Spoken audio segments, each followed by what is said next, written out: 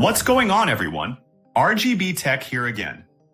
In today's video, we're checking out the brand new version of RPCS3 on Android, which just received a major update. This update brings some exciting improvements, so I'll be testing it out to see how well it performs and what's changed. So here's the new Alpha 5 version, which was recently released. If you already have this emulator installed, you can simply update it without uninstalling or removing anything. Alright, I've already updated the RPCS3 emulator. Let's open it up. As you can see, nothing has changed or been removed. Everything looks normal. Now let's go to options. Here, I've installed the latest PS3 firmware, version 4.92. New settings have been added. Now let's check the system info. Right now, I'm using the Poco F6. Here, it displays the default drivers installed on the device, including the Adreno driver, version 5.12, and the Vulkan. This phone is powered by the Snapdragon 8S Gen 3 with an Adreno 735 GPU and comes with 12 gigs of RAM. And finally, they've added the settings option, which is essential for configuring the emulator for better performance. You can now view the internal directory. You can directly access the RPCS3 data folder without any file access restrictions. This allows you to configure or modify files straight from this path. In the advanced settings, you can configure various options like core, VFS, video, audio, I/O, and system settings, along with many other features to fine-tune the emulator. Let's go to core settings. Here, the PPU decoder is set to recompiler by default, and there are a lot of options, guys. To configure this emulator, I'll need to test these settings further to find the best possible configuration, and I'll cover that in a future video. But for now, I'll leave everything to default. VFS, which is basically the virtual file system. It manages the system disk files, disk cache, and stuff. I'll leave it as usual. Let's go to video. This is important for improving overall performance. Here, you can customize the performance overlay, like the FPS meter and its position. By default, the renderer is set to Vulkan, but it depends. Some devices run better on OpenGL. Next, set the resolution. The native 720p is set by default, but set it as low as possible, preferably 480p or 576p. The aspect ratio is set to 16.9. Set the frame limit to PS3 native or 30 FPS, or turn it off if you want more FPS. The shader mode is set to async shader recompiler, and shader precision should be set to low quality. If your device struggles to render graphics or has glitches in some games, you can enable both write color buffers and write depth buffer to fix the issue. VSync is enabled for stability, and there's also an option to enable frame skip if you're using a low-power device to improve performance. Audio settings, same as usual. In input-output settings, you can connect devices like a keyboard, mouse, or controller.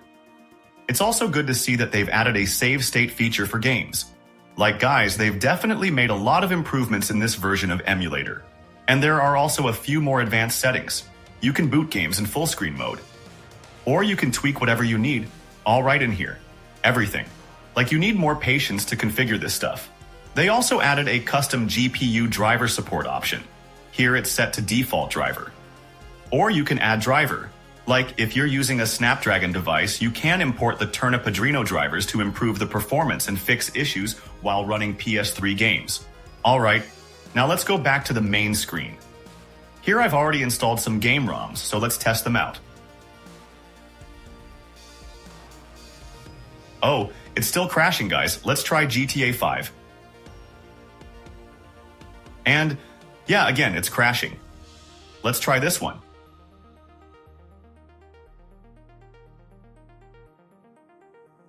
Come on, still crashing. There are definitely optimization issues for most Snapdragon users. Let's give it one more shot. Yep, still crashing. Now let's try this again on my Galaxy S24 Ultra, which has the Snapdragon 8 Gen 3. I'll set the resolution to 720 by 480p, and the shader quality to low. Let's load the PS3 Console. I've already compiled all the firmware resources, including the SPU cache.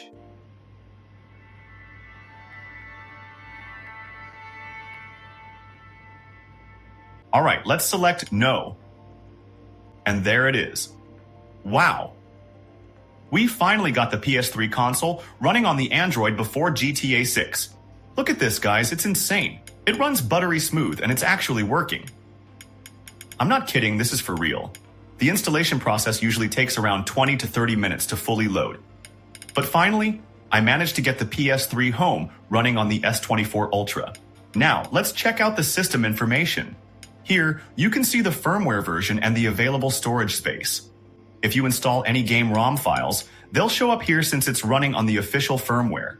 Anyways, I also installed Grand Theft Auto 4. Let's see if it works. Alright,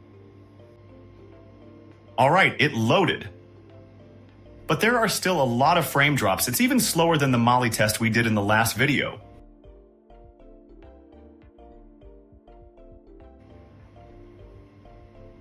Ah, shit.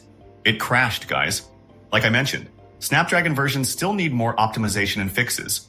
Now, let's jump into the Mali device test. I've already configured everything. As you can see, it shows the Mali G68 GPU with driver version 38.1.0 and the Vulkan driver. This phone has the Exynos 1380 and comes with 6 gigs of RAM. The settings are the same as we applied before. Compared to the last version, there's a slight improvement in FPS. You'll notice a more stable performance, and the speed of shader compilation has improved. It loads textures a bit faster. We're getting around 8 to 10 FPS on the Mali G68.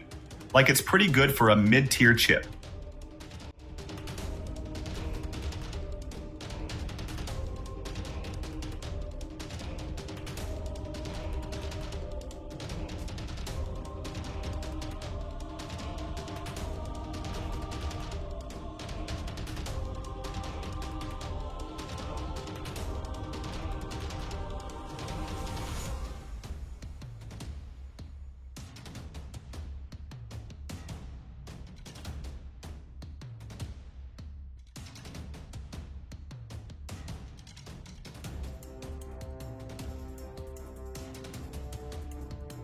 Anyways, that's all for this video, guys.